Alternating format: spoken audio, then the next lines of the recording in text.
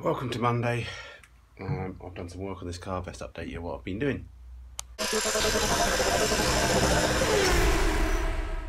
Yeah, just rushed out here on a Saturday to do some work. So this is Sunday now, so I thought I'd actually come out and show you what I've been doing. So it's not going to be much of a work in progress video. Yeah, first thing we did was mask up the roof. Although I'm not quite happy with how I've masked it, so I might change it because I'm thinking the last thing I want to do is get any paint really on the nice clean roof. I'm not too worried about sort of top edges, you know, it's all, you know, it's more just I just don't want paint running down into the gutters. So I've sort of back masked it along the gutter, but I'm thinking actually I didn't really want to put loads of tape actually on the fresh paint just in case, you know.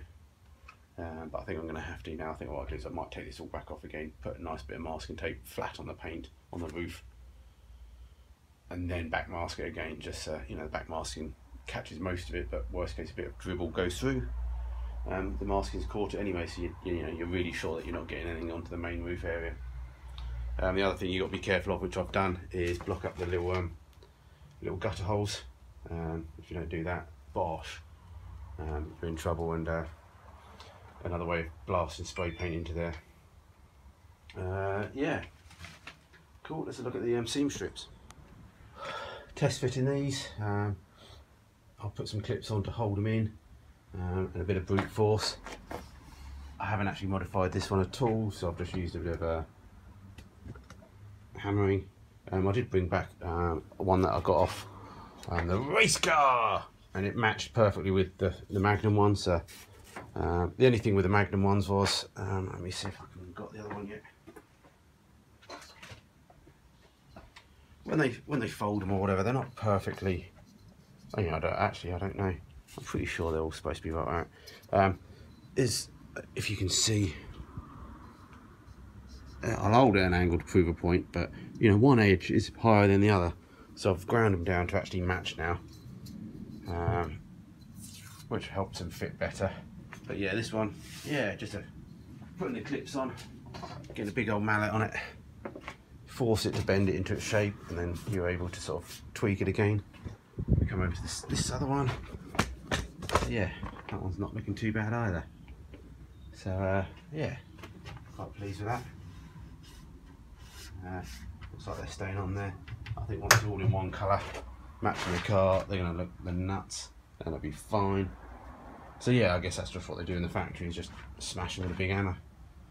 To be honest, I've only had 5 clips per one. I expect it could do with another clip in the middle really, to help pull some of that stuff in. So we could do a bit more tweaking. And I think the front ones are going to be alright, so we should be there. So yeah, so we've got a load of masking up to do. We've still got the rear quarters to sort of finish off and sand. They're the main areas of concern that are left to do on the body. And then it's a case of masking up the rest of the car and getting it in primer, which, I don't know, it's a lovely day today, but we've got a few delays. Alright, thanks to Andy, he upgraded his toolbox. That means I end up upgrading mine. So there's my old one being emptied, and this new Snap-on one, which, okay, it's not new, but it's new to me. The wheels, look at those wheels, chunky wheels, so it should do me a lot more drawers. And yeah, so hopefully keep a few more tools off the floor. A little bit bigger in the way, but we'll just live with that. It might end up going down the unit one day anyway. It might work out better there. But yeah, cheers for that, Andy. Yeah, and then we can take our old one to the tip and get rid of that. Old Halford's one's done as well, but yeah, we were used it and abused it big time. So yeah, lovely jubbly. So other bit I was doing was just finishing off these A panels. Obviously we replaced the A panels. So originally the minis were on the Mark 1s. This was what the whole side panel was one, so it wasn't even a separate A panel. So we've done our best to try and make it look like that. Not too bad. Just got to finish off a little bit of filler just left, just on the join where we've joined the old A panel up to the old doorstep. But that's not looking too bad either.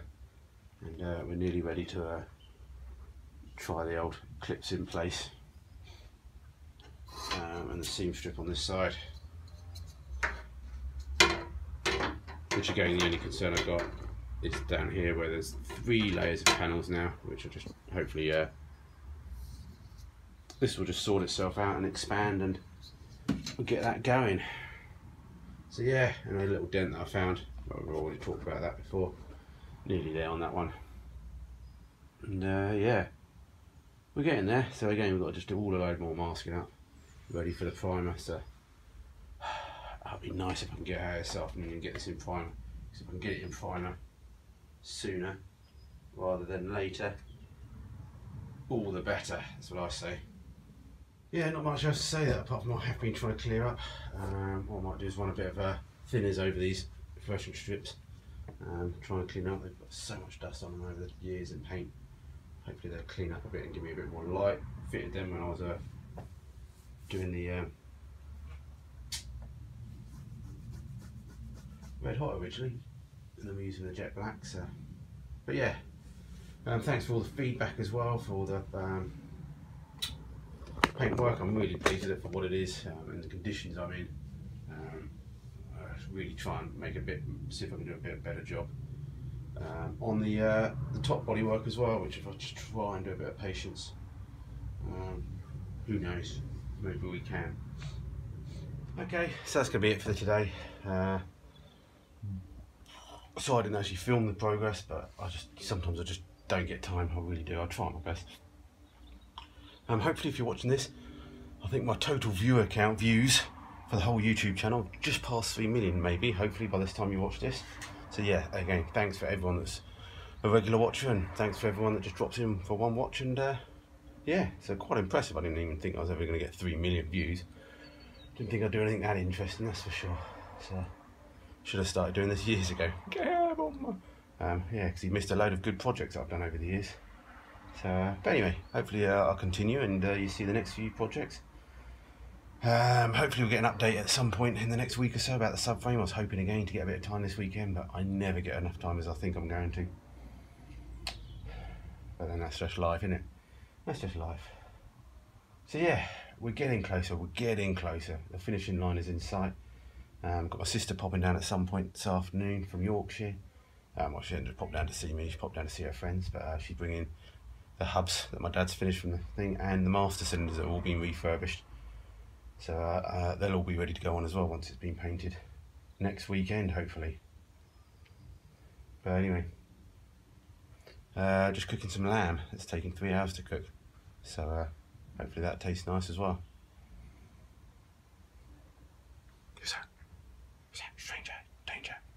Alright, everyone, see you tomorrow. Short video, but at least you've seen I have been working, I have been doing something. We're getting closer.